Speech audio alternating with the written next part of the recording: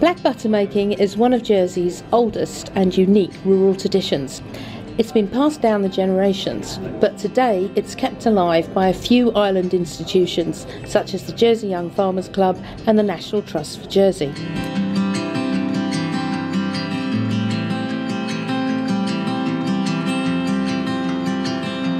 The apples are peeled, which is all done by hand, and then the mixture is stirred continuously for 24 hours over a fire until it is dark and gloopy and the black butter can finally be put into jars.